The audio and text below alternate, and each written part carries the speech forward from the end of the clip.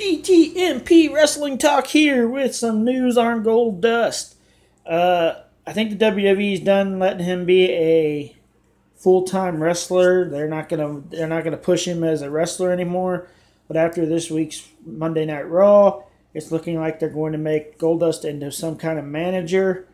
So he's going to be looking for like a protege, a woman or a man, and maybe both. And he's going to help with mic skills and stuff with them. As far as he's a good talker and he's well over with the fans. So he's going to become a manager. Who do you guys think he should manage? Up and coming NXT star, somebody that's already in the company that needs somebody to talk for them. Who would you guys pick? My choice would be maybe Big Kaz. Big Kaz really needs somebody to do his talking for him because he's not over at all. No other people is really popping in my mind, but I'm sure you guys got some ideas of what you guys would do with Goldust as a manager.